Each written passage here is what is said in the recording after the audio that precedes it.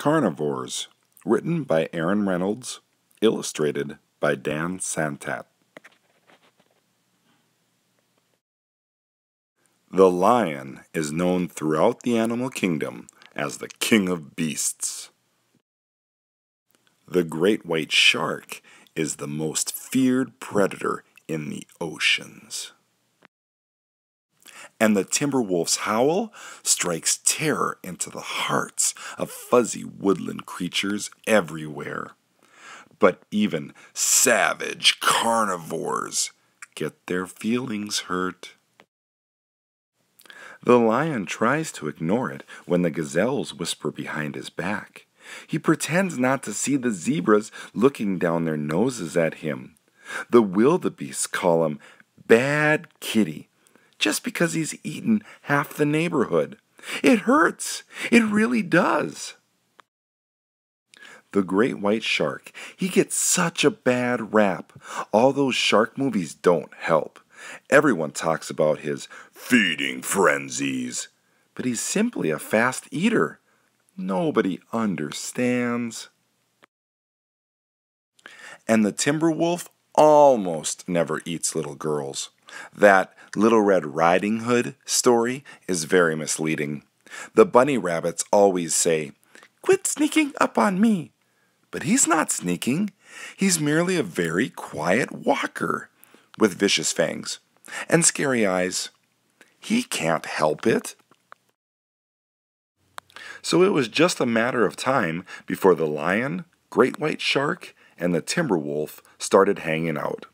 Because even carnivores need to share their feelings. At their first get-together, the timber wolf came up with an idea that might solve everything.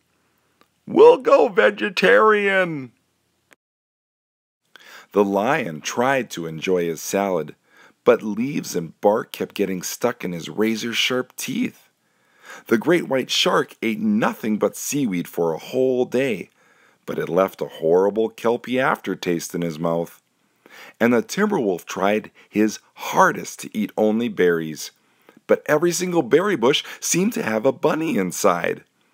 They realized that becoming vegetarians was a silly idea in the first place. Before long, the great white shark came up with a fabulous new idea. "New outfits! We'll blend right in!" At first, the lion's antelope disguise worked out terrific. Everyone treated him so nicely. But when the other antelopes smelled his zebra breath, it was all over. The great white shark blended right in with the dolphins. Nobody suspected him of being bloodthirsty at all, until all the dolphins disappeared. And the timber wolf kept drooling on all the other bunnies. The disguise idea was a dud, which was very frustrating, which made them all hungrier than ever. As a last resort, the lion invited the oldest and wisest carnivore he knew to come speak to the group. The great horned owl was happy to be included. "What should we do?" asked the lion. "Everyone is mean to us," said the great white shark. "I never know what to say," said the timber wolf. The owl smiled. "It used to hurt my feelings too, but now I remind myself I'm not bad. I'm a carnivore. Eating meat is just what I do." "I'm not bad," whispered the lion. "I'm a carnivore," confessed the great white shark. "Eating meat is just what I do," declared the timber wolf. The wise old owl was brilliant.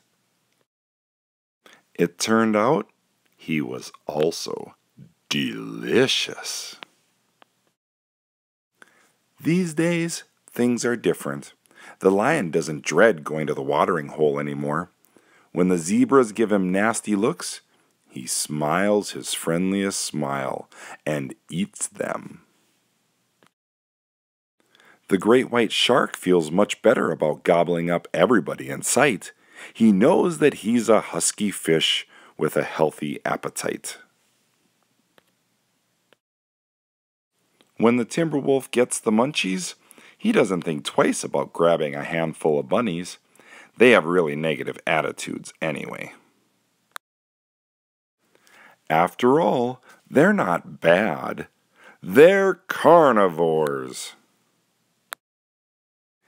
Eating meat is just what they do.